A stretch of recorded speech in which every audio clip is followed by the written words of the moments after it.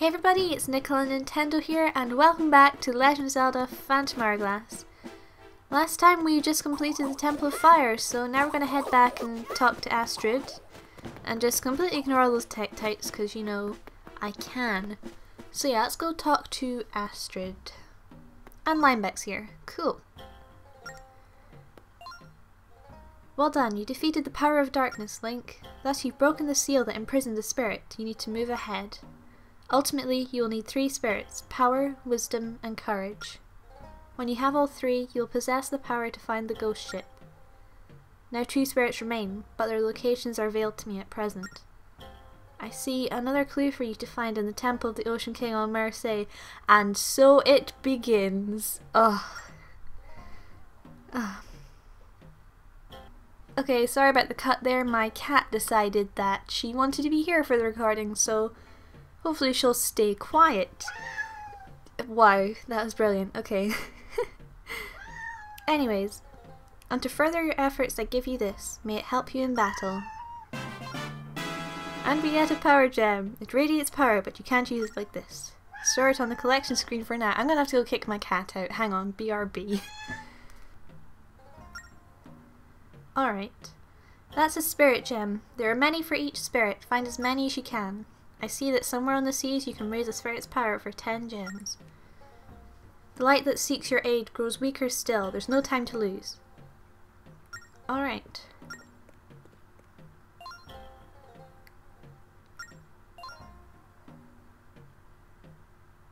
Huh.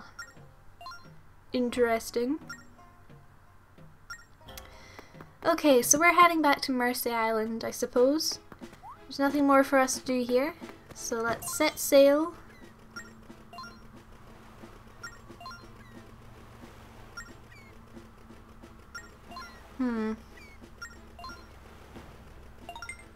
Alright, let's go.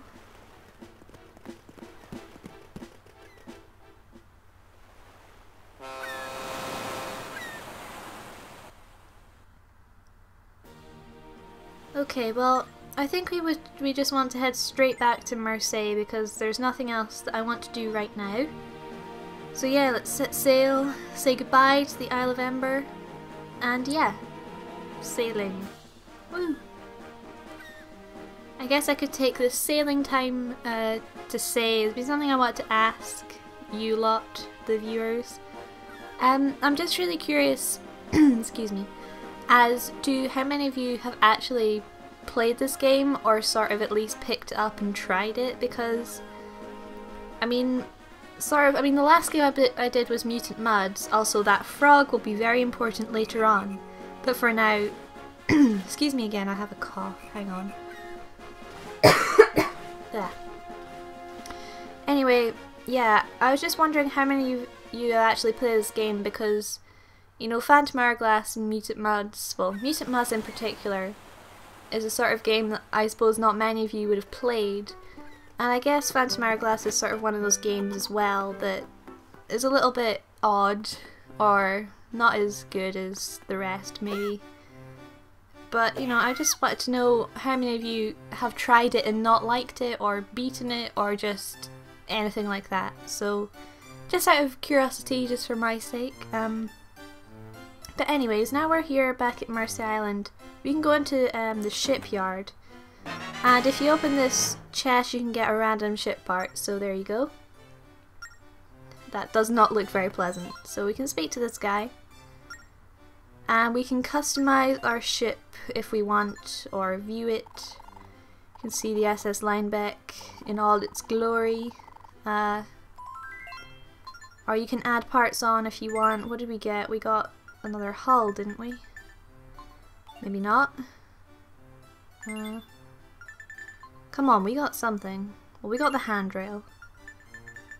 There we go. So yeah, you can change it if you want, but I don't really want to. Made from monstrous horns. Actually not a handrail at all. Wow. Yeah, that's helpful. Really, really helpful. Oh dear. Okay, see ya. Alright then. Oh hey, it's that one guy. The shipyard's open if you have ship parts, take them in there. Yes? Oh, right, okay. We know that already. I don't think this place will be open yet, is it? No, opening soon, okay. That's where you can go to sell your treasures and stuff that you've picked up, but we don't really need to do that yet. We don't really have a need to make money, or to get money, so we're okay for now, but for later, that'll be quite useful. This bloody crow, get out of my way. Alrighty, so here we are. Get used to this place. We are back at the Temple of the Ocean King.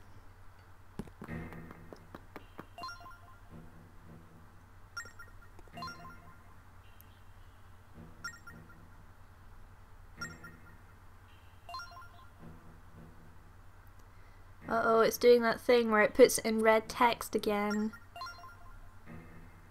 Okay. Strategy A. Wise words from Limebeck.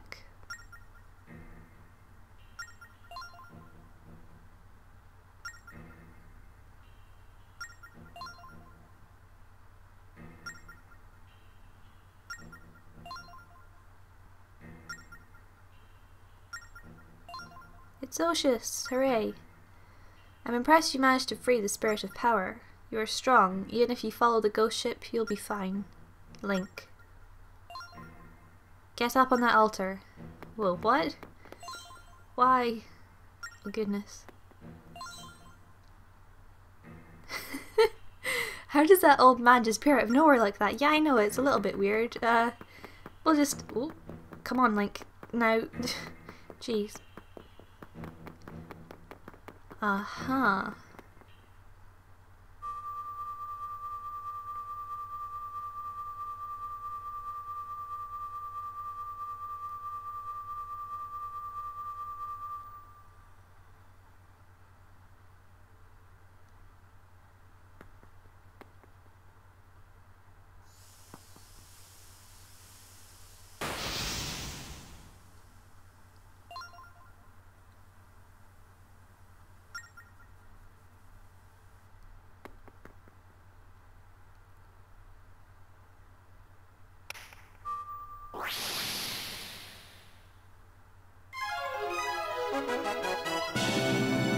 Got the Phantom Hourglass! Oh, that cutscene's so good. It's a mysterious hourglass filled with golden sand.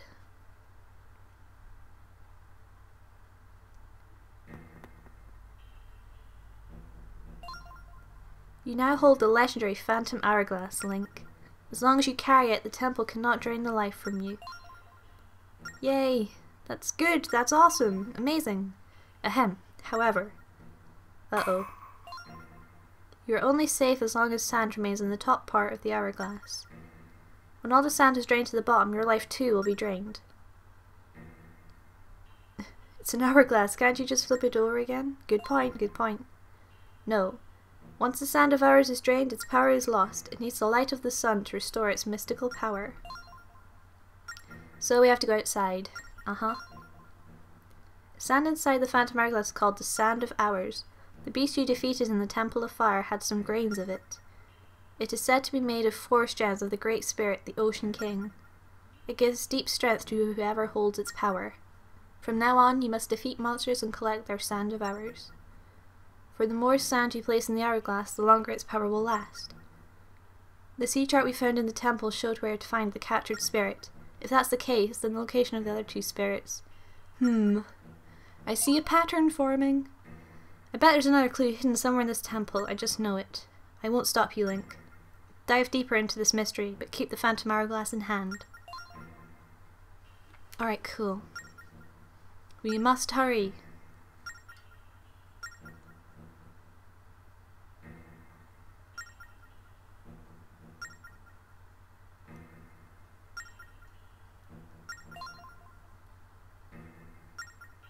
Yeah, okay. So we can just jump down here and head in to the temple. And we're going to be seeing that animation a lot. Okay, so here we are again. Except we have 10 minutes on the clock. Oh, here's Leaf. Hello, Leaf. This is how long the Phantom Hourglass will protect you from the curse. Find the next clue to the ghost ship before the sand runs out, then escape. That's it. Without the sand, it will start to suck the life out of you. Remember to keep an eye on the time you got left. Okay, it's pretty simple. This is the door of power. I use my strength to open it. Tap the door and let's go even deeper into the temple. Alrighty. Hup.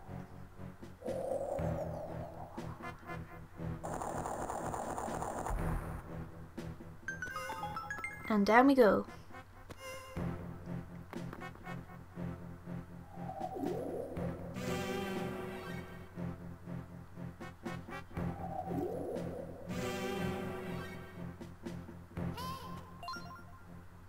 It's an enemy! Oh god.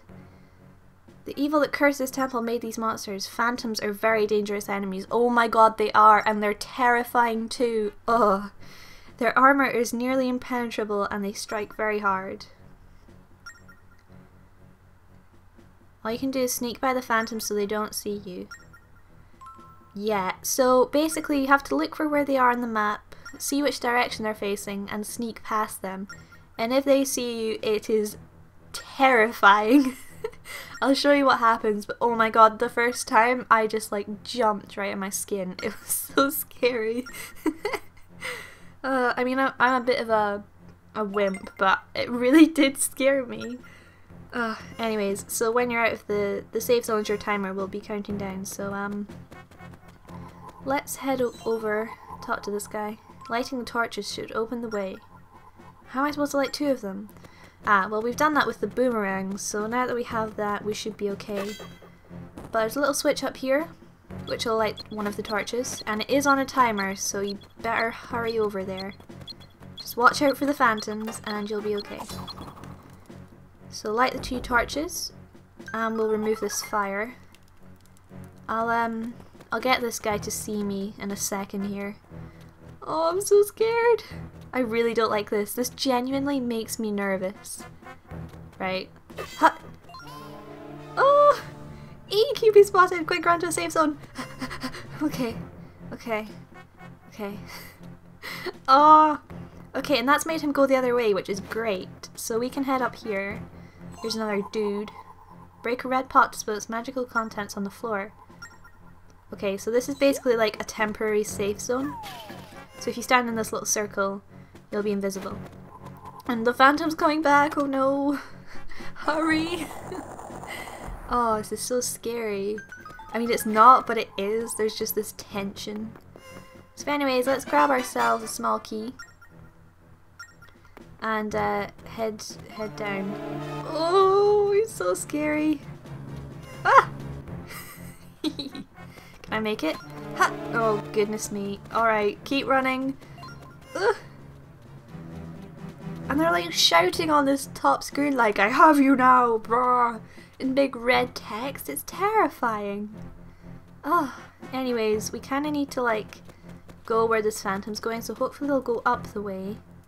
Please? Right, good. So we can run around here and unlock this door that's up here. And boom. Down we go. Okay. So we have another phantom over there who's not looking at us. Thank goodness. So, but the phantoms actually react to noise, so if I hit this switch, he's gonna come running, and he saw me. Craptastic. Right, let's hit the second switch, and that will get a key to pop out. We can also pull this while he's away from his guard post thing. Oh no, he's coming this way. It's alright, it's fine, everything's fine. Oh, ha ha, ha ha, ha ha. Okay, right. Okay, we have a switch here. Jeez, I almost didn't see that and I was like, wait a second. I can get through here, right? Ugh. You gonna come this way? Of course you are, because you're a pain in the arse. You can also hit these guys with your boomerang to like confuse them. But that's probably not a good idea. You probably shouldn't taunt the big scary thing with the sword that can kill you. So let's just creep up behind him. Oh, this is so nerve-wracking. Do do do do do do do do do do do do.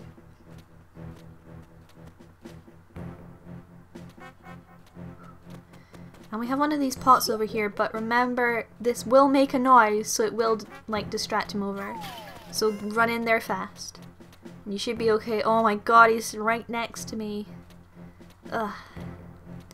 Let's just wait for him to go past. This can be a bit monotonous. But get used to it, because we'll be visiting this temple multiple times, so... And what makes it so bad is that you have to go through every level repeatedly. I mean, it's different because when you get different items, for example, this wall is bombable, so you can get a shortcut through here. But you still have to do the same sections of the temple over and over again. And that can be a bit tedious. Yeah, okay. Hopefully he won't hear this. Okay, good. So now we can open this door, I guess, and head even further down into the temple. And we are almost there, actually.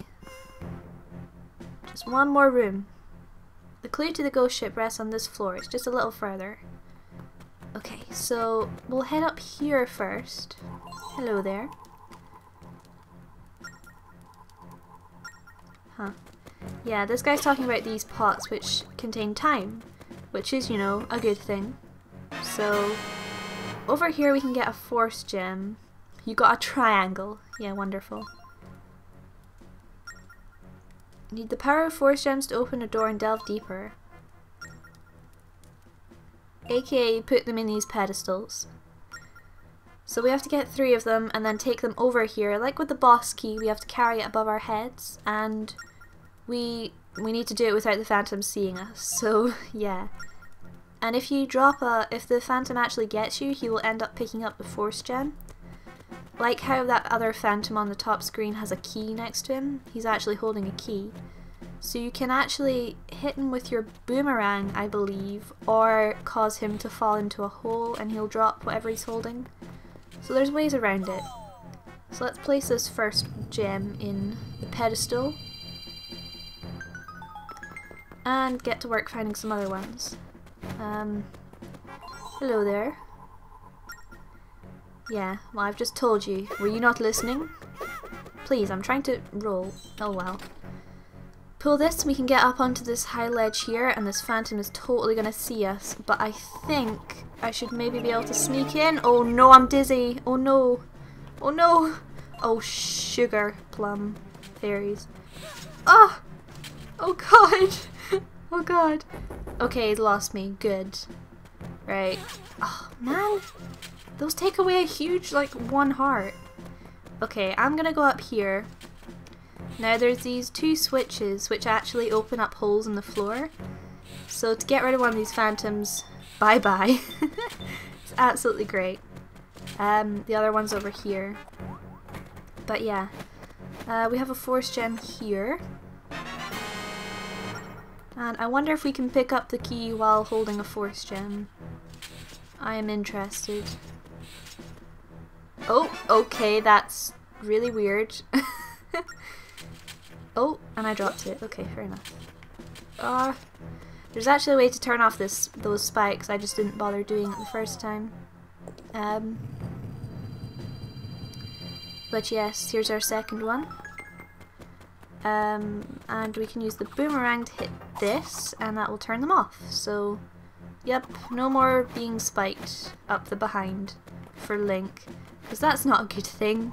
Nobody wants that. So, with only 2 hearts remaining, because I'm being clumsy, we can get our last force gem. No. And head over to the door, the pedestals. Yeah, I don't know if that's any faster. I'll just walk like a boss, casually, and place the last force gem in its place.